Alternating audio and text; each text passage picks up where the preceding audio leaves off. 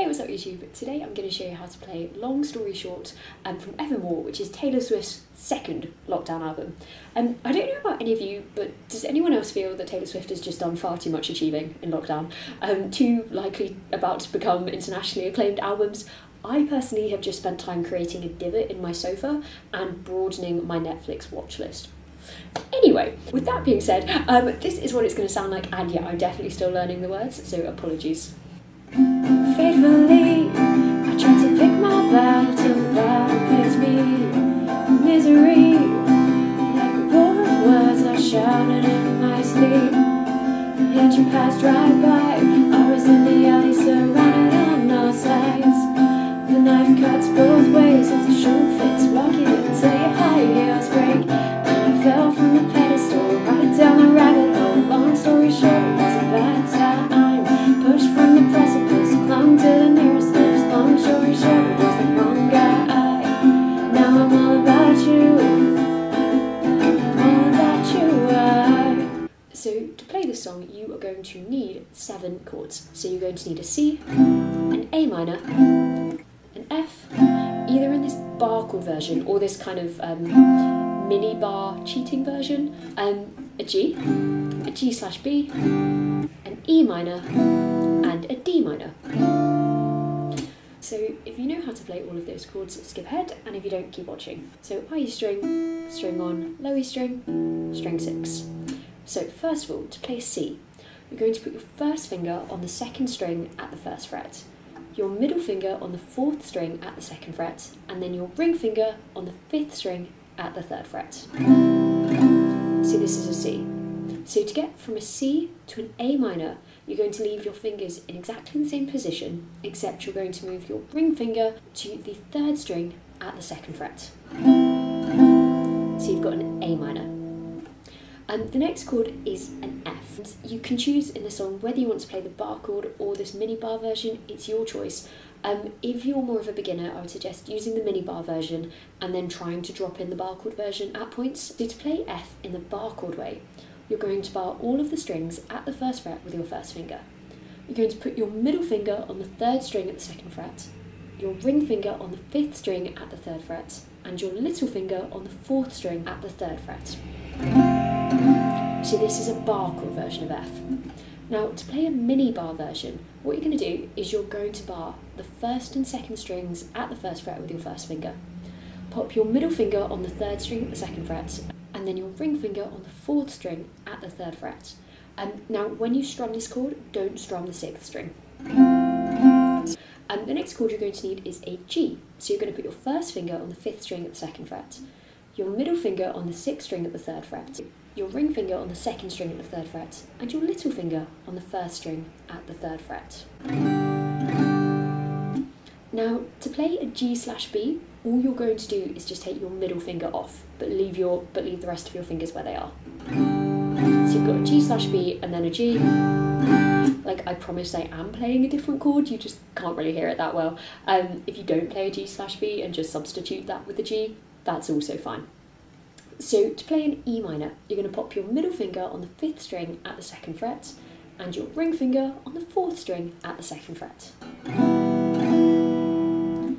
Last chord now, D minor. So to play a D minor, you're going to pop your 1st finger on the 1st string at the 1st fret, your middle finger on the 3rd string at the 2nd fret, your middle finger on the 2nd string at the 3rd fret. And we have a D minor.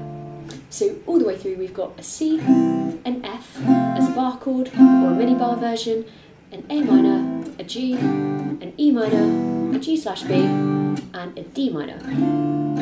So throughout this song there are 2 main chord patterns with some slight variations on these chord patterns, but the main thing I want you to bear in mind is you hold each of these chords for 4 beats. So let's start with the intro. So the intro is kind of quite percussive, and there aren't really any obvious chords that fit with it. I would suggest just playing a C, just hang out on a C for a while for the intro. Then we get to the chord pattern for the verse. So for the verse you've got an F, a C, an A minor, and then a G. And we're going to hold each of these for 4 beats, but it's quite a fast 4 beats. So you're going to play that chord pattern 4 times and that will get you through the verse. The strumming pattern I would suggest for the verse once again sounds like this.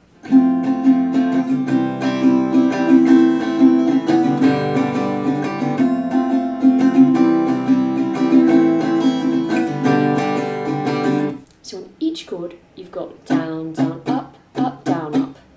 So once again, down, down, up, down, up. So if you play down, down, up, down, up, that approximately lasts for about 4 beats. So you just play it once on each chord and then change chord. So let's play that along with the chord pattern. I'll play the chord pattern a couple of times and then I'll maybe add some words on top. Lucky you. So you've got an F, C, A minor, G, down, down, up, down, up, down, down, up, down, up, down, down, up, down, up, down, down. And you passed right by. I was in the alley surrounded on all sides. The knife cuts both ways. If the shoe fits, walk you into high heels break. Okay, so then we get to the chorus. So the chorus is the bit that goes, and I fell from the pedestal right down the rabbit hole, which is most unfortunate really. So the chord pattern for the chorus is kind of similar to the chord pattern for the verse. So you've got an F, a C, an A minor, and then a G. And then you repeat all of that 3 times. Then you've got a C, an F, a G. And then you've got a C, an F, a C, a G, and then another G. So let's kind of put all those chords together. We'll pop in a strumming pattern and I will sing the words on top, so feel free to play along. And I fell from the pedestal right down the rabbit hole. Long story short, it was a bad time. Pushed from the precipice, clung to the nearest lips. Long story short, it was the wrong guy. Now I'm all about you. I'm all about you. Yeah, yeah, yeah. I'm all about you.